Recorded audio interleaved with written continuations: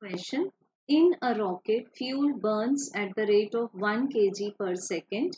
This fuel is ejected from the rocket with a velocity of 60 km per second. The force exerted on the rocket by this is. So बच्चों given है हमें एक rocket plus fuel ये एक system बना लेता है because यहाँ पर एक्सटर्नल फोर्सेस जीरो होते हैं तो we can apply the law of conservation of linear momentum for this system. तो इस सिस्टम में क्या क्या है हमारे पास में rocket as well as fuel.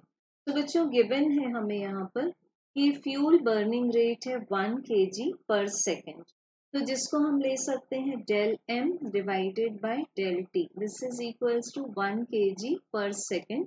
और इस रॉकेट में से फ्यूल के इजेक्शन की वेलोसिटी 60 किलोमीटर पर सेकेंड, तो इसको हम ले सकते हैं del we is equal to 60 kilometre पर सेकेंड।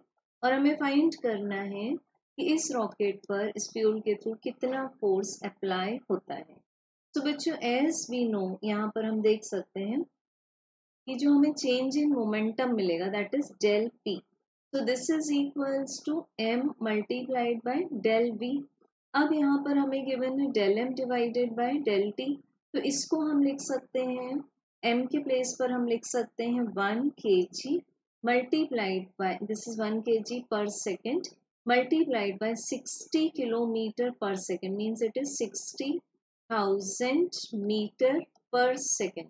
सो बच्चों यहाँ से हमें क्या मिल जाता है that is the force, so this will be as 60,000 Newton. So correct answer for the force will be option number D.